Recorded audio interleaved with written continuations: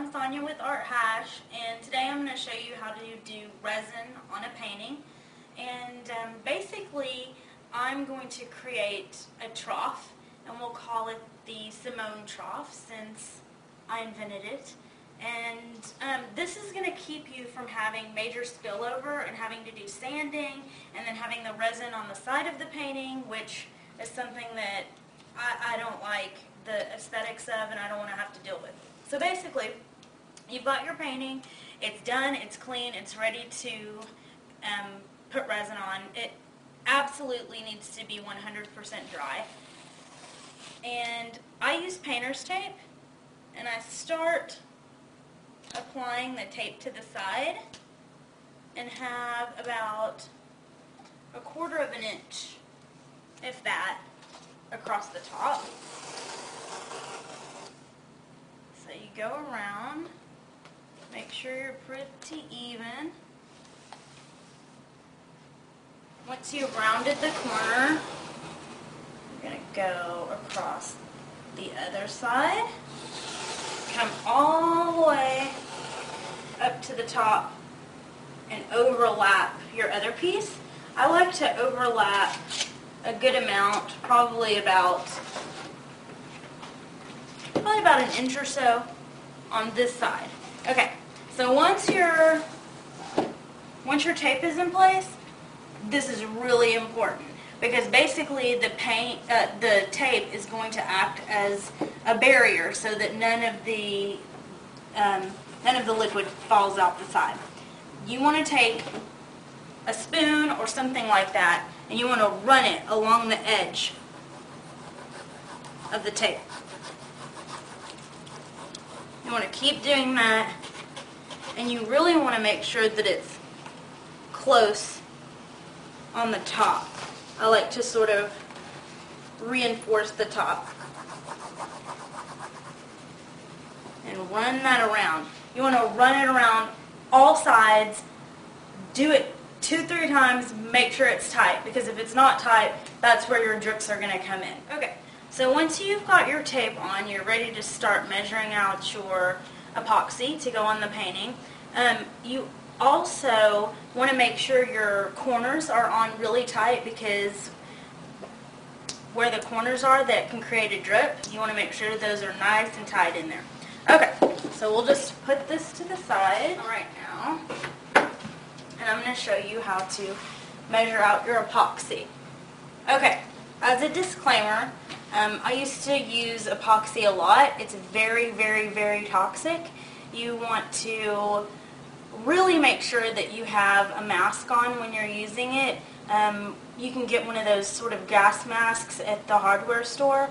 I'm not going to use it so that I can tell you what I'm doing, but you don't want it to touch your skin. You want to be in a well-ventilated area. If you're planning on using epoxy more than once, if you're going to use it a lot, you really, really should have a workspace that has a proper ventilation system for epoxy. Once you're ready to mix your 2-part epoxy, make sure that you have your gloves on. If your mom works anywhere where she has access to any gloves, she can probably bring some gloves home for you. Anyway, so the epoxy that I'm going to use, since I don't have a very big painting, is this Envirotex high gloss finish.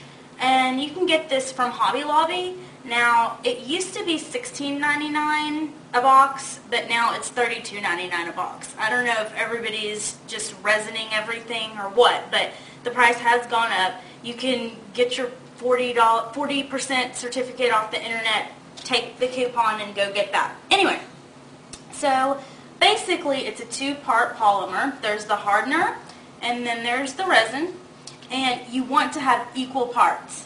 Theoretically, you should probably measure the parts out, but I've done this so many times, I basically eyeball it.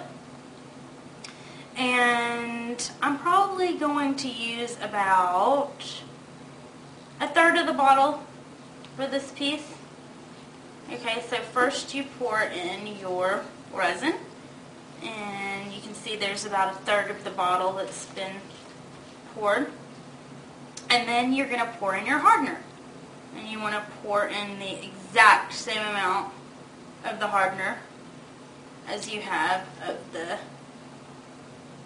resin. And basically I just slide them side by side. You can see that I need to pour a little bit more. It takes it a while to come down. I can already start smelling the fumes. I mean, it's not good. Okay, so basically you've got both of those in there. I need to mix this for a solid 2 minutes. And you don't want to skip that 2 minutes because basically that's how these mix together and create that hardening effect. And you want to make sure that it's thoroughly mixed so that you don't have pockets where it's sticky and things like that. Okay, once your resin has been mixed, you want to mix it thoroughly for 2 minutes, and I mean stirring it vigorously. You're ready to pour. So, you're going to pour your resin on your painting, scraping all of it out with your gloves on and your mask. Okay, so once that's all good, put that to the side. I like to use playing cards, so if you have a deck of playing cards that you don't need anymore, you can use that. First I just tilt from one side to another and let the resin run. That takes care of covering the surface area pretty fast. Because this is probably a 24 by 30 painting, so it's a little bit larger. Okay, so once we've sort of spread that out, you basically take this playing card and you use it like a squeegee, and you move all of the resin to where it covers the entire painting. Go from one side to the next side.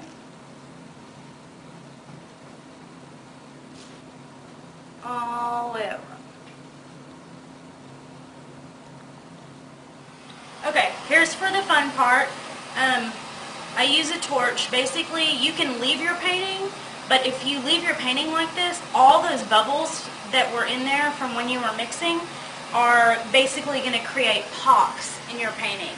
And what that means is a lot of them will burst, but the ones that are stuck in there, they can create craters inside your painting. So basically, I just use a small torch that I picked up from a hardware store, and you run over your painting with the torch, and you can watch as all the bubbles start dissipating. You really need a couple of people for this, because if they could tilt the painting your way while you're doing it, you'll be able to get more of those bubbles out. And this is actually a really important step, but it's dangerous. This stuff is flammable. You want to make sure it doesn't get too closer to your canvas. You never want that deep blue part of the flame to be touching your canvas. The paper on the side can catch on fire, so basically be careful. Be careful, be careful, be careful. But besides using this, there are some heat guns. I've never used a heat gun. The only other way is to exhale, like blowing carbon dioxide on a painting, and there's no way that you'll be able to do this size of a painting. Okay, so we've done the blowtorch part, and please, for the love of God, do not blow yourself up.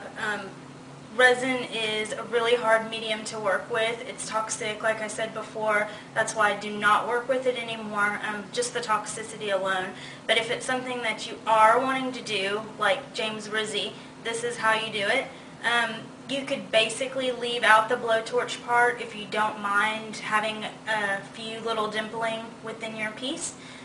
But basically, that's the process. And we're going to let this sit for about an hour. And once the hour is done, time yourself, an hour to an hour and a half. and we will take off the tape part. And once the hour is over and we take off the tape part of it, it's not going to drip to the side because it'll be basically tacky, and you'll have a clean, beautiful resined piece with none of that gunk on the side, no need for sanding, with the Simone trough method. Anyway, if you enjoyed that, please share it with your friends, and you can see more about this and other techniques at www.arthash.com. Thank you. Okay, so now an hour and a half has passed, and we're going to take the tape off. Basically, you can pull the tape a little bit to the side, and you can see that it's not dripping, and that's when it's ready. So ours is not dripping. And you want to be real careful that you still have your gloves on. Peel all the tape off.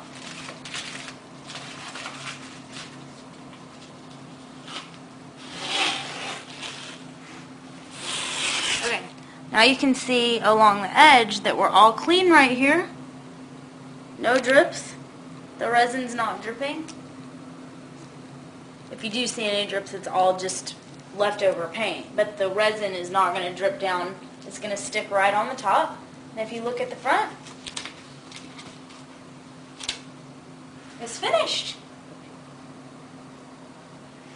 Okay, so basically now we're finished, and you can let this piece dry overnight before you hang it. And if you need to ship it or send it somewhere, you basically need to let it dry for at least 48 hours. I probably would let it cure for about 3 days before I send it anywhere. But other than that, you're done. And I'm Tanya from Art Hash. You can see more at www.arthash.com.